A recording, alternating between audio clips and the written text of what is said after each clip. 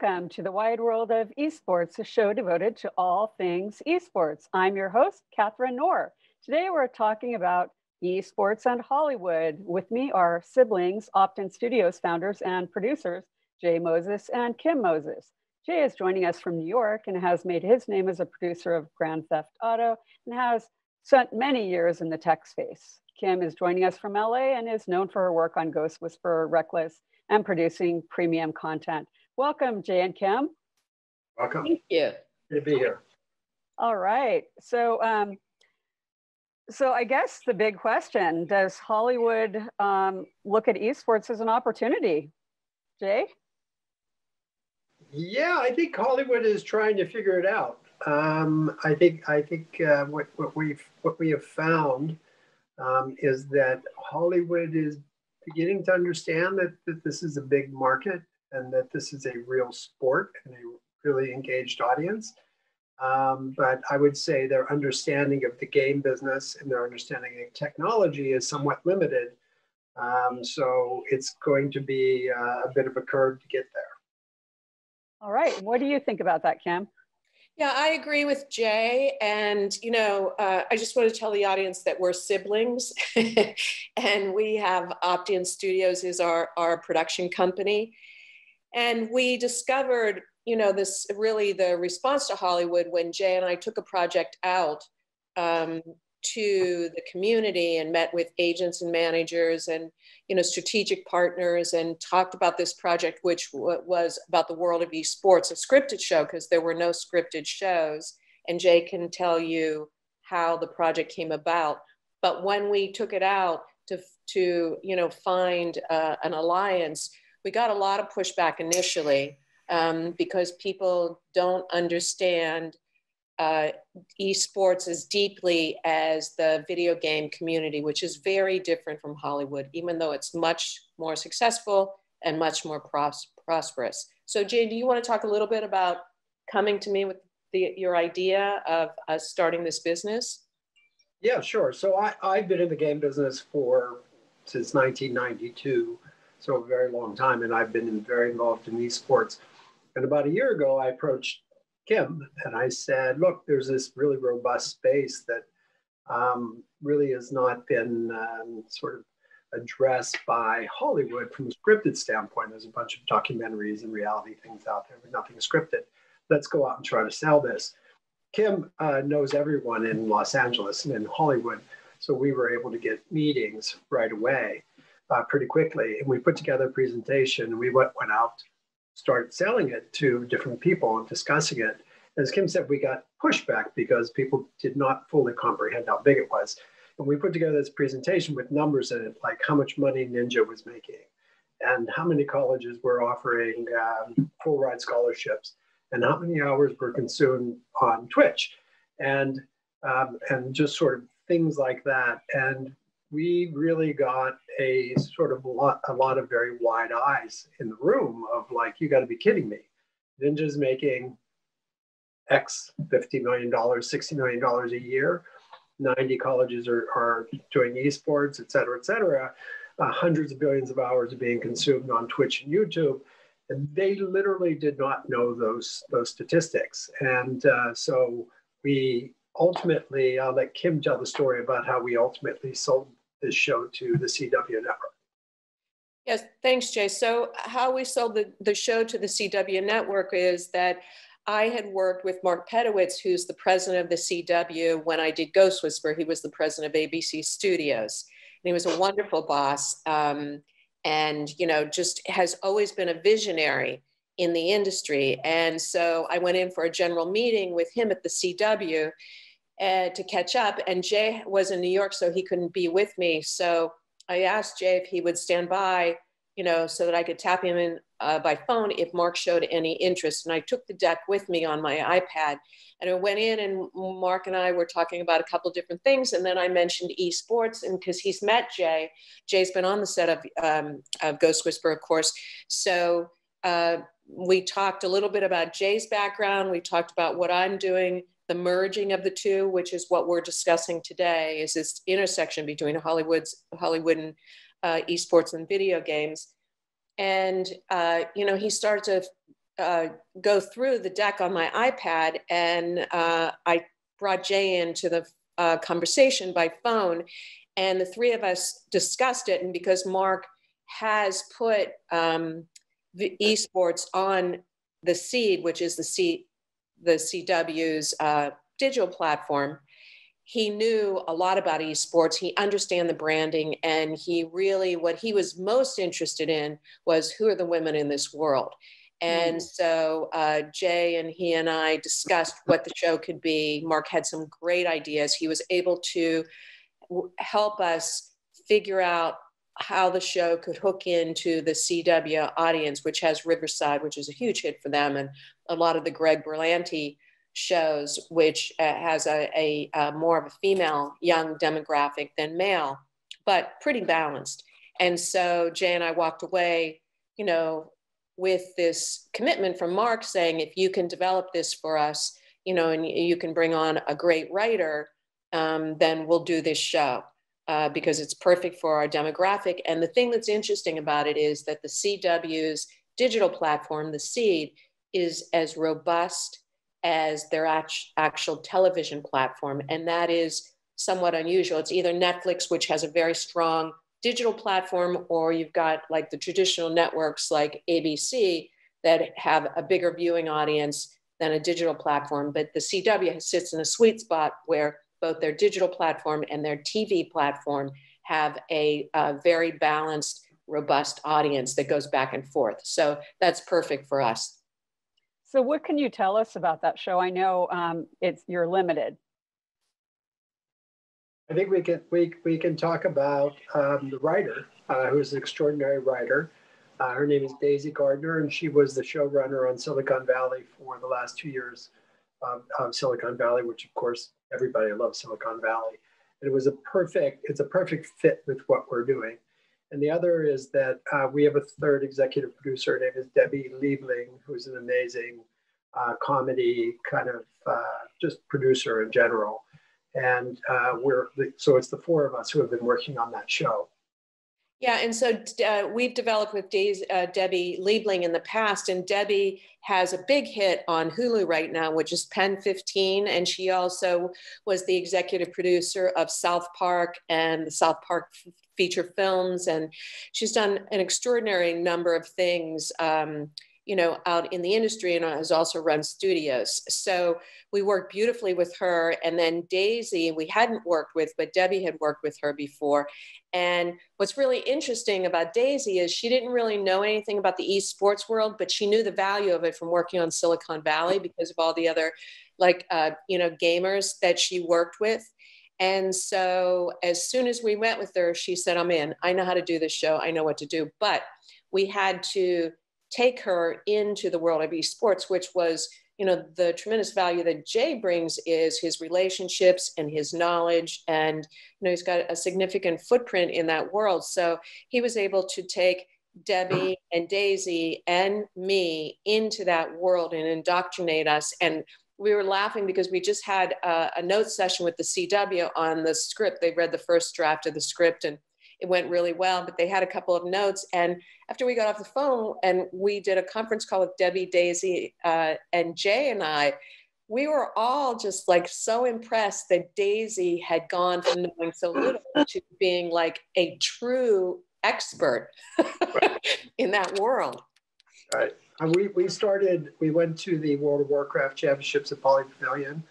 And that was kind of the indoctrination into that, watching a tournament. We also had a great dinner one evening at Kim's at the pool in Santa Monica, where Kim lives. And we had Jonathan was there, who I know was on your show recently. Fatality is a good friend of mine. And we had Eric Henderson from FaZe Clan, and we have a bunch of women who are women gamers. They all came. And we just had this great evening of talking about esports, what it is, how gamers think. So Daisy really got the opportunity to get into the brains of all these folks. Yeah. And since then, she speaks to them on a very regular basis. So right.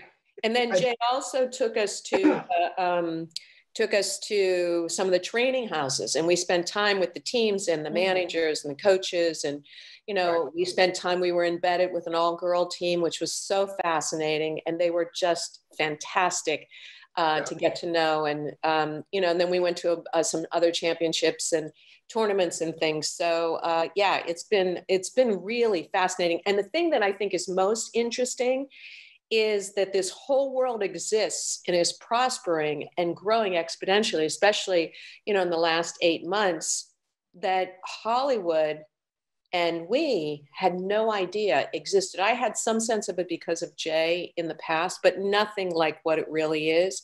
And, you know, Hollywood has to really embrace the people who are engaged in esports and video games, because that's the future of our industry. Do you think that there are barriers to esports and intersecting with Hollywood? Yes, I do. I mean, Kim has incredible access to people in Hollywood, as does Debbie, as does Daisy. Without that, it's almost impossible for people from the game world or from the tech world or from the esports world to penetrate, because both of these businesses are similar in the sense that they're both cottage industries, right? Hollywood is a cottage industry, primarily located in one town, and just about everybody who works in the industry knows another person. Esports is more or less the same. Games are very similar to that as well, but they're very different businesses. They're located in different places. They have a different flow to them. They have a different culture, and very few people actually intersect. So in order to make this happen, right, I, as a person who comes from the game business or esports and technology, would need someone like Kim. I couldn't do it without Kim being the person from Hollywood, and Debbie and Daisy. So these are very separate businesses, very different cultures. They don't intersect naturally. You know, what are your thoughts on that, Kim? So I was just going to say it's absolutely true. We hadn't really, you know, used the word cottage industry, Jay, but I think that's a really good choice of words. And because you said that, I was thinking, because when we were doing our prep with Katharine, we had talked about, you know, the differences, and I think we should run through them of, you know, the game business versus Hollywood. And the fact that we're all located in Los Angeles, for the most part, there are segments around the country, like in Oregon and, you know, New York and Chicago, but the studios and the, you know, the platforms centers are all, even when Netflix set up, they didn't stay, you know, where they originally were. They set up a whole operation, and now they own a studio in Hollywood. And I think it's more of a one-to-one kind of communication, relationship, physical relationship. We, you know, speak more on the phone, and we see each other. Before COVID hit, we were physically, you know, the way our business operated, we would go from building to building, studio to studio, meeting after meeting, running all over town. Everything was very physically connected. With Jay's business, you guys are all over the world. So when COVID hit, our business slammed shut because we couldn't, you know, go into production. We couldn't stay in production, but also in development, it took a while for the industry to get back up on its feet, even to do development meetings through Zoom, because nobody was used to operating that way. Where Jay's side of his industry never took a hit.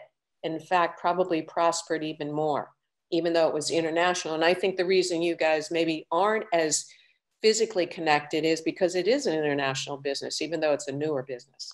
Well, right.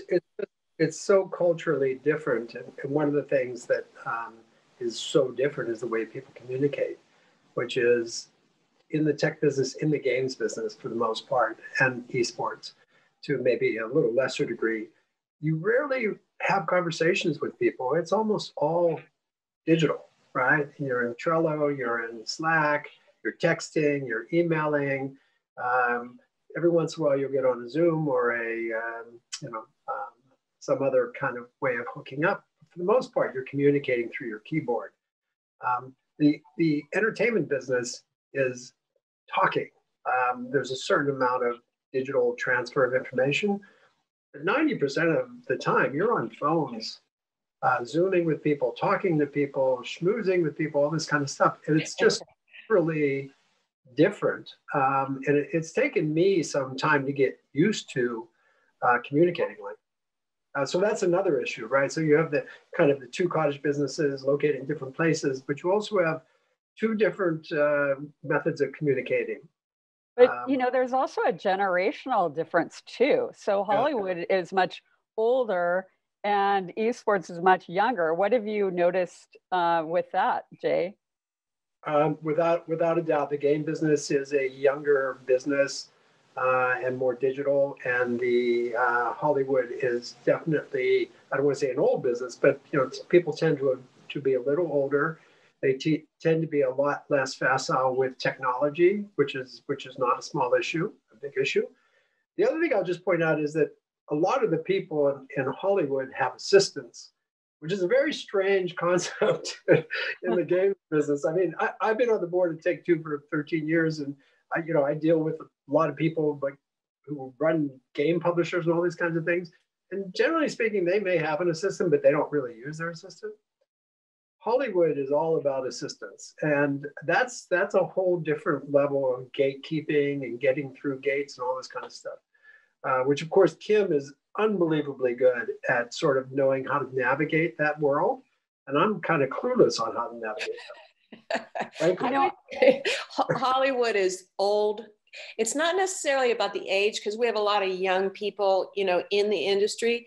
It's old school. And it's kind of like trying to turn the Titanic, honestly, in regards to tech. And Jay and I know people who are running like studios who, can't even use a digital phone still. They have assistants chase them around with faxes, if you can believe that. And they print their emails, right? Yes, they print their emails. We know people in Hollywood who have their emails printed, and then they respond, and the assistant will go and type it. So these are very different worlds, and they don't necessarily fit nicely together. Well, what I thought was interesting is this email idea that if you're talking with someone in esports, to say that you're going to email them, that may be something that they aren't used to. What do you think, Jay? No, that's part of this whole cultural thing, which is I rarely ever use emails or get emails from companies, portfolio companies, people I'm working with. The Hollywood is run by email, and that's pretty much it. I mean, some people use their personal texting, but technology tools, they just don't exist. The other thing I'll just point out is you have the role of agents in Hollywood, which is, doesn't exist at all in the game business and in the esports business. I mean, they're starting to show up in the esports representing people. But this concept of having to deal with packaging and agents and all this kind of stuff, that's a very complex layer of things that Kim manages very well that I still just scratch my head about. I don't understand it. Yeah, it'll be interesting to see because, the whole infrastructure of Hollywood, because of the digital influence, is starting to shift, whether people want it to or not. And so there's a whole thing going on with the Writers Guild and the agencies where they're in a big court battle about packaging and all the things that are involved in that. So right now, there are a lot of writers who do not have agents because the two top agencies, CAA and William Morris Endeavor, aren't allowed to represent writers. On Jay's side of the business, you don't have the agents and managers are starting to come into his business because the talent on his side of the business is starting to make a lot of money. And it'll be interesting to see if agenting prospers on my side of the business, continues to prosper, and if it prospers on Jay's side of the business, or it doesn't get the traction that it did on my side. That, I think, is a big open question, and we're watching it actually evolve in real time. Yeah. So is there a difference between how things are made in Hollywood versus esports? Oh, it's gigantic. the difference. I would say, first of all, from a time standpoint, right, things in Hollywood take forever. They move at glacial speeds. And one of the big problems with that is when you move at glacial speed and then something changes, everything goes into what they call turnaround. So it's kind of, it's very volatile on the Hollywood side. The game side is much more, it will take a long time to create a game or to create something, but it's not dynamic. It's not changing every 3 or 4 months because some senior executive is moving. So that process is just very, very different, right?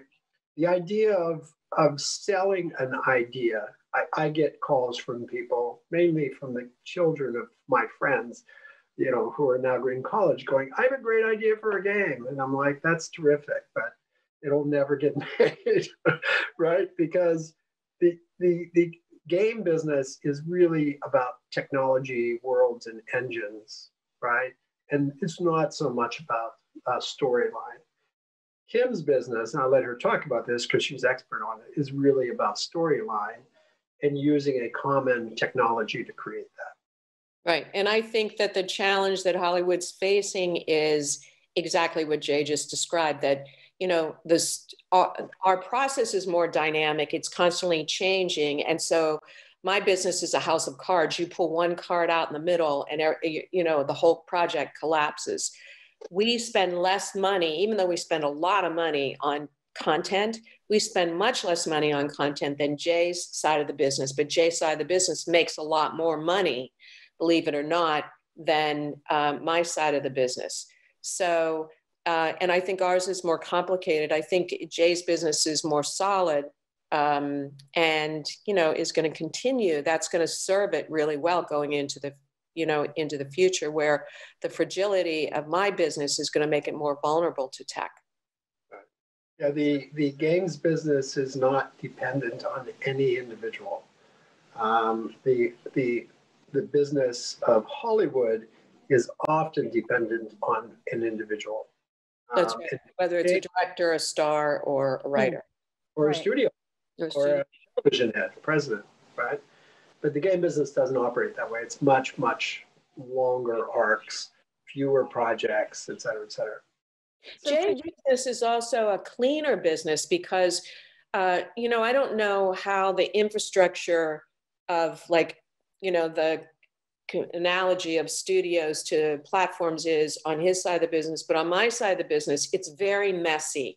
And it's starting to become more cohesive and siloed and cleaner in that, like, Netflix wants to do business with Netflix studios. They're not as interested in doing business unless there's a huge star or a big piece of material with like a Warner Brothers or a Sony, because that they don't retain the profits the way they ordinarily would. And the same thing with the studios. ABC Studios, ABC Network wants to be in business with their own studio. They'll do business with other studios if the material is desirable, but they prefer, because of profit margins. That is the thing of the last 10 years. Before, it was a big cross-pollination and really messy. And I hadn't really thought about it until Jay pointed out to me, that the linear business is, more powerful and speaks to the future. So Jay, on your side of the business, what's the analogy? Well, one of the things I like to sort of point to is if you go back 2 years and you take this thing called Quibi and you take this thing called TikTok, right? Now, TikTok is not classically a game, but it's a game and it's an algorithm-based business. And we all know what the result is, right? Which is TikTok is today worth $180 billion. And, although in trouble with the government, one of the fastest growing tech businesses in the world. And Quibi burned through $2 billion and they closed it down. It's essentially worth nothing because no one signed up for it. And I think those two businesses illustrate Hollywood versus sort of the game business in the new world, right? Quibi was a top-down product in which they had studio executives trying to figure out what the consumer wanted and then making bets and then making everything fit in that model. Where TikTok was an algorithm that was fed by the consumer that actually formed the product. And I think the jury's not out on which of those two models are going to be the successful model going forward. It's going to be the TikTok model, which is bottoms up technology driven by sort of the consumer, not top down. Yeah, and I think, the lesson is that like a 65-year-old man, no matter how much experience and success he's had in the business, in the entertainment business on my side, he should not, within himself be determining what, Jay's kids want to be watching by way of content or what kind of platform it should be. And that's what I think happened with Quibi. And we are nearing the end, but I want to give each of you an opportunity to tell our viewers what you, fairly briefly, about what you see the future of esports in Hollywood to be. Jay? I think you're going to see a lot more scripted content around technology use. And by that, and I'll be quick, is not technology as a prop, but technology as a storyline. I think that'll be the adaptation that will happen in Hollywood, which is moving away from I have a phone and I'm going to get text to the true implications of technology and games in people's lives. Okay, and Kim? Yeah, I think the content will look more like more authentic to the lives that people live, just as Jay had said. So the vision for our studio, Opt-in Studios, if you go to Opt-in Studios, if you go to that website, you'll see the mission of, what we're doing with our company, which we believe is really a path forward for the industry. Well, Jay and Kim, thank you so much for being here today. Thank you. Our pleasure. Thank you for having us. Definitely learned a lot. Thank you, our viewers, for joining us today. Next week, my guest will be esports entrepreneur Jordan DeCow. See you then. Thank you.